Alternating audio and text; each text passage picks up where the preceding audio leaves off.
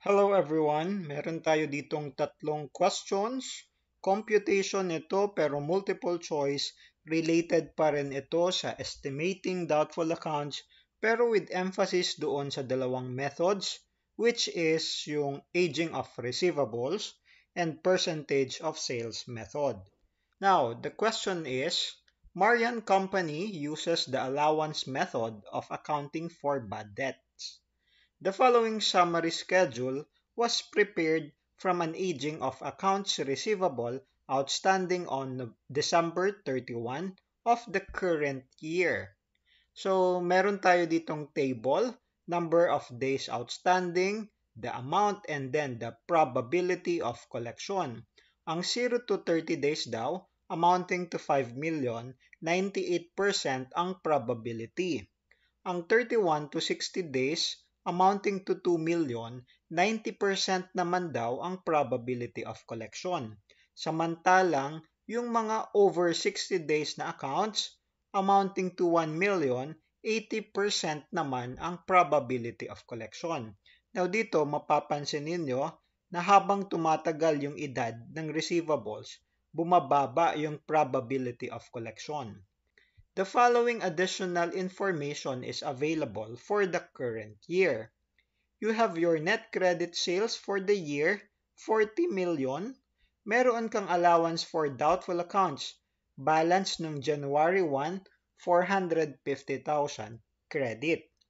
Meron ka ding balance before adjustment, December 31, 20,000 pero debit. O, pansinin ninyo kasi relevant yan. Kasi although may amount ka, pero merong credit or debit, it will determine the proper computation.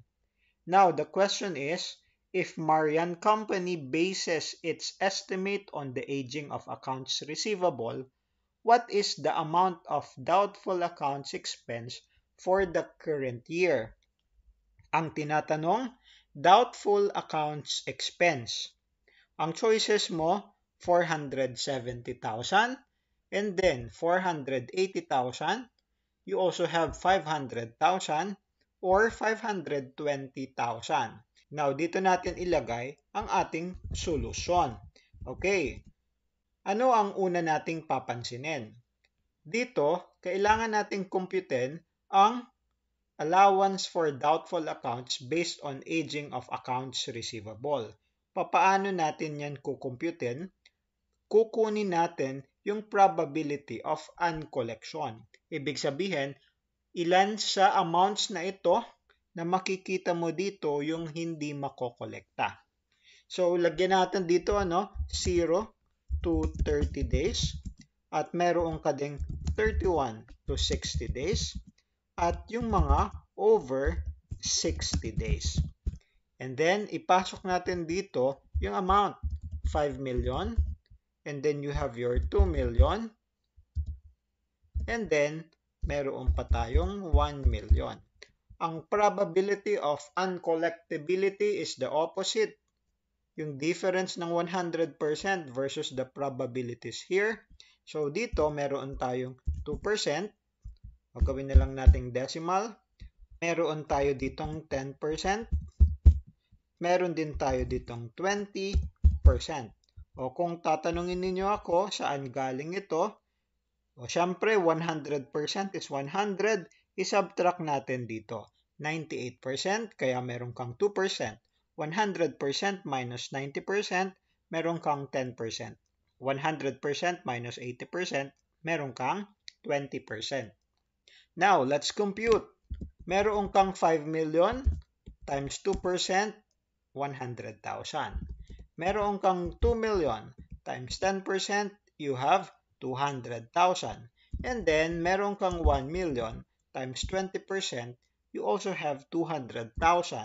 We total this 3. Ang kakalabasan ay 500,000. Is that the answer? Oh, not yet. Pero, careful kasi kasama siya sa choices. Tignan mo dito sa second na table. Meron kang net credit sales, meron kang beginning allowance and ending allowance before adjustment.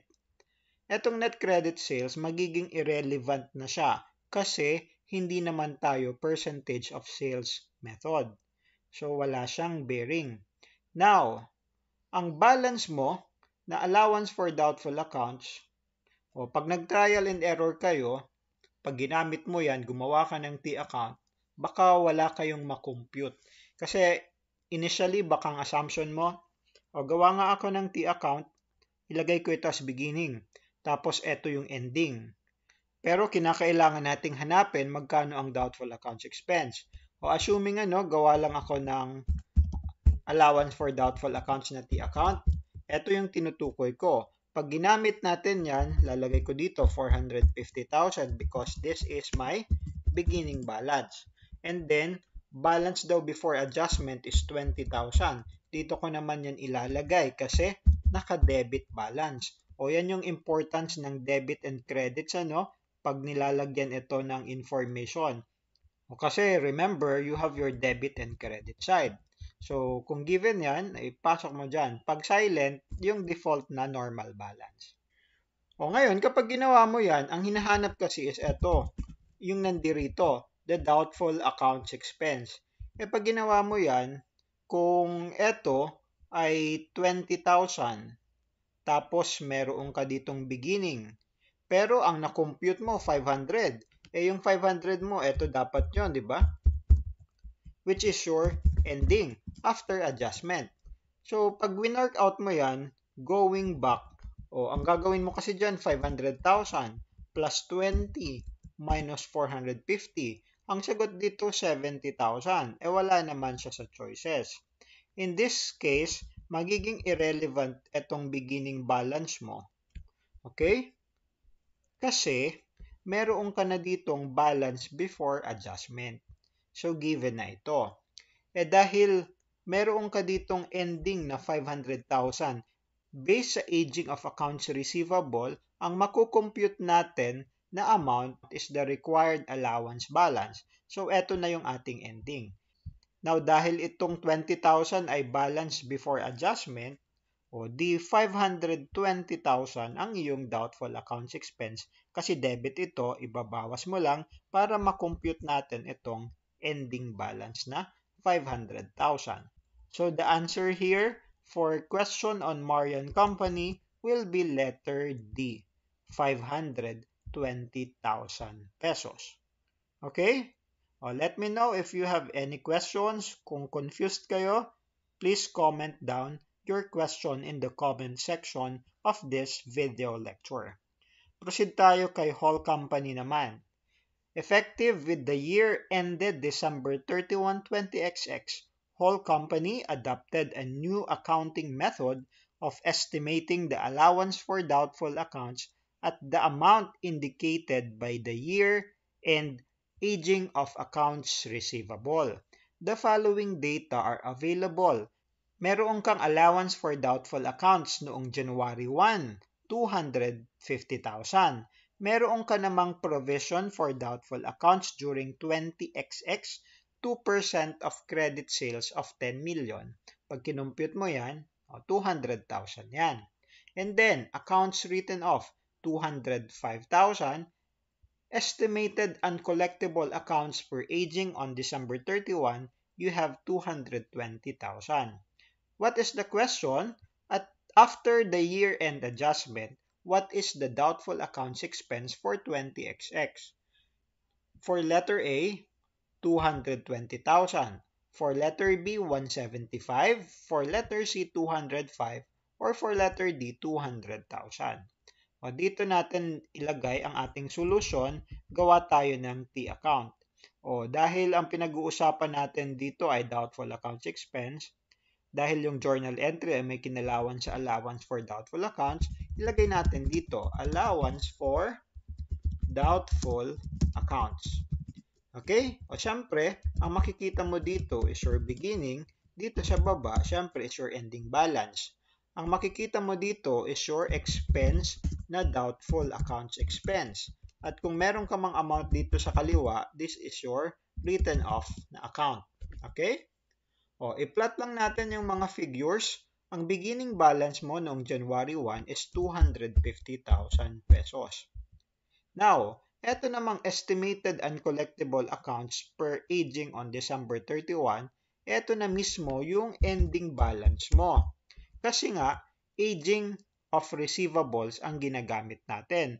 Nagkaroon ng change in accounting estimate na tinatawag. Malalaman nyo yan sa intermediate accounting. Pero, ang ibig lang sabihin yan, previously, ang ginagamit nila ay percentage of sales. Nag-change sila ng accounting method. Ginamit na lang is your estimating the allowance based on aging of receivables.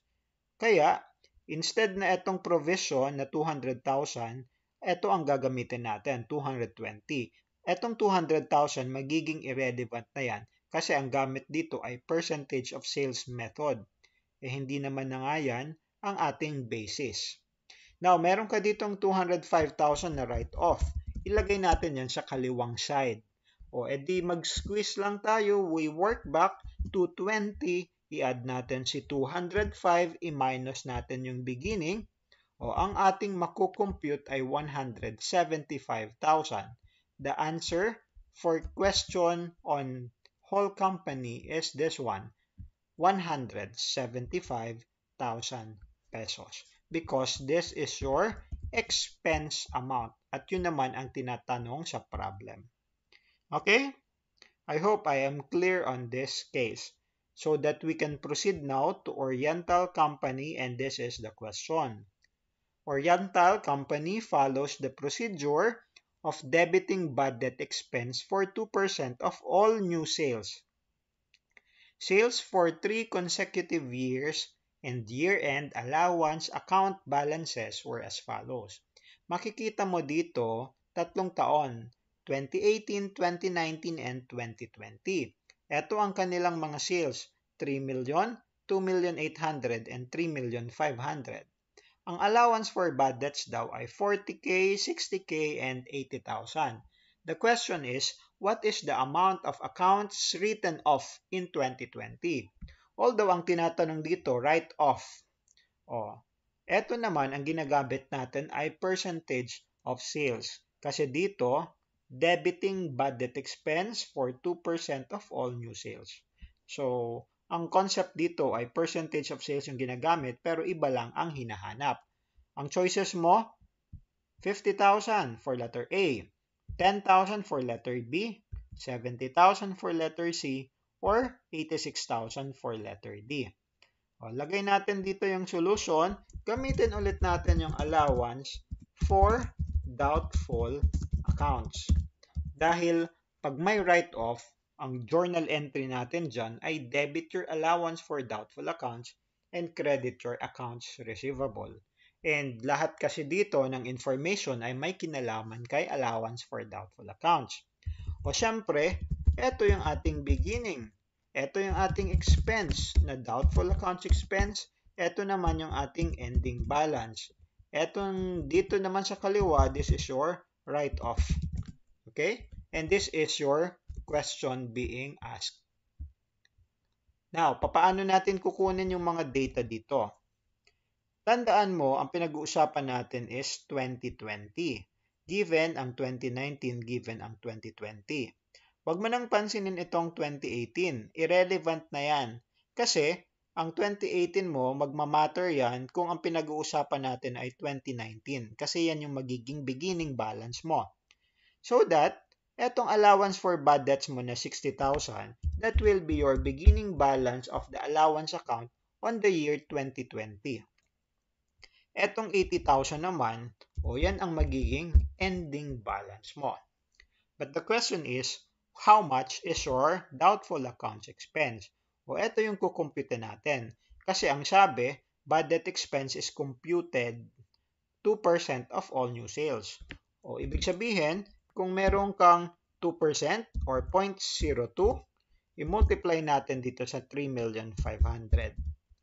Okay? Para makuha natin yung doubtful accounts expense. So, meron ka ng 70,000. Di squeeze na lang natin ito, work back 60,000 plus 70,000, i-minus natin itong ending balance. Ang makukuha mong sagot ay 50,000. And the answer here is letter A, 50,000. Okay? So, those are the three questions na may kinalaman sa estimating doubtful accounts using your aging of receivables and percentage of sales method. So I hope nakatulong ito sa inyo. If you still have any questions, please let me know and I would be glad to assist you. Until then, I'll see you around. Bye!